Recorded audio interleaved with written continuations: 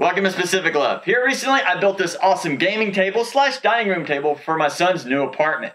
Unfortunately, he didn't have any chairs to go under it. So for this video, I'm going to build a nice pair of benches that should match this and look great. Let's begin. Now I'm going to start off with the top first. I need 4 pieces at 38 inches long. And to keep this as efficient as possible and not have to have too much leftover waste, I'm going to cut it on 4 separate boards. I'll show you a reason why later.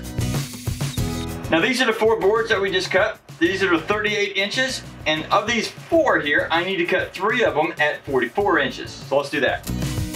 Now these 3 remaining pieces that I just cut, I need to cut these down to 10 inches.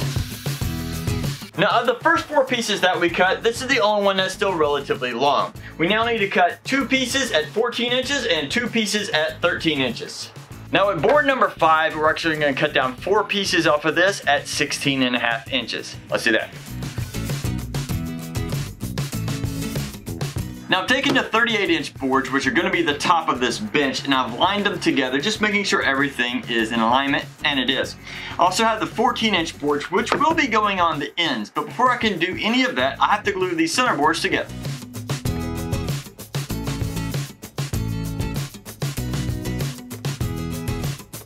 Now while the top is drying, I need to start working on the rest of the frame. First off, I need to do a bunch of rabbet and dado cuts. Dado cuts take out the center section, rabbets will just be taking off an end section here.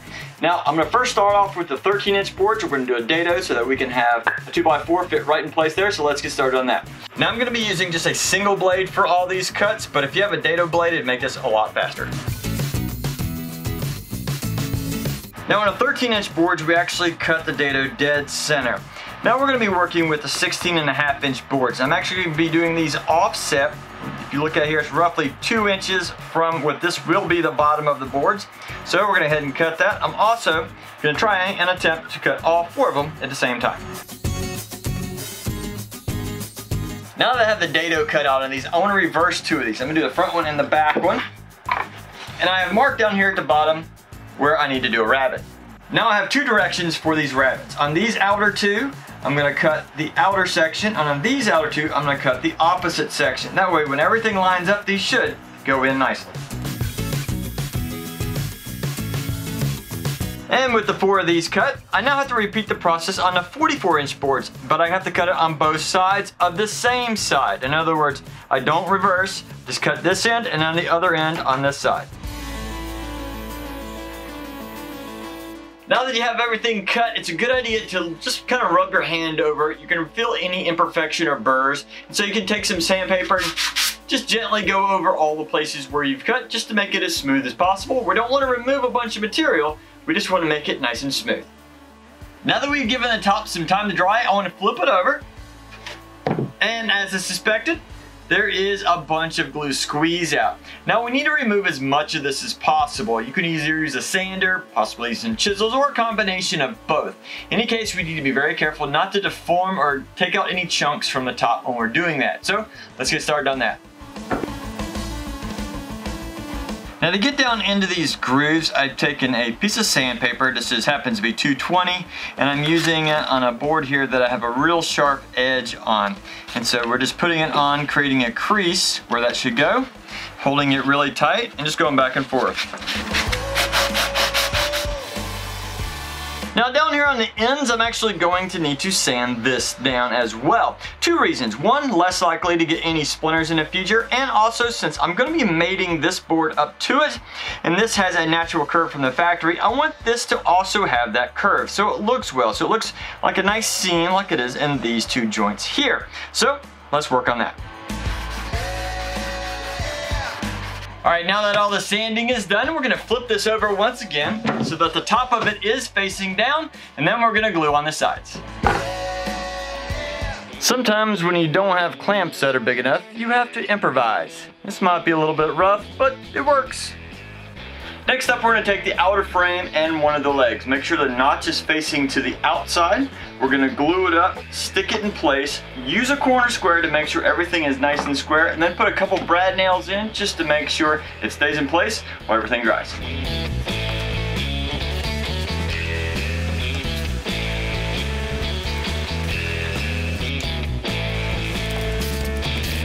Now I'm going to take the 10-inch boards and I'm going to put pocket screws on each end.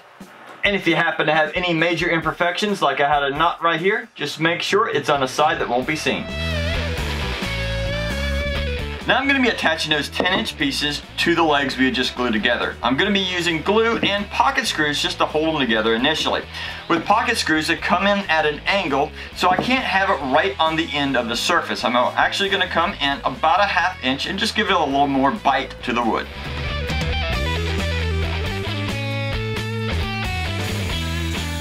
Now we're going to do the same to the opposite side, but in this case I do not have room for the drill to fit in here, so I'm actually going to use a ratchet using the tool and we'll get all the screws put together.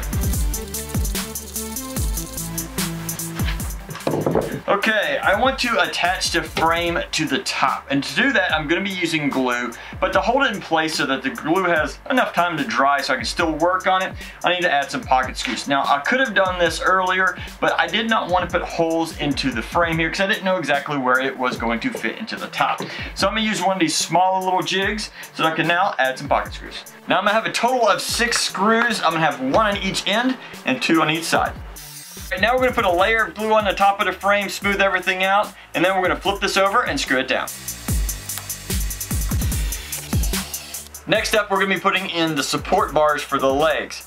Now when we do this, we need to make sure that the notch we had cut previously is facing in the upward direction so that the main bar that goes across will be resting on the top.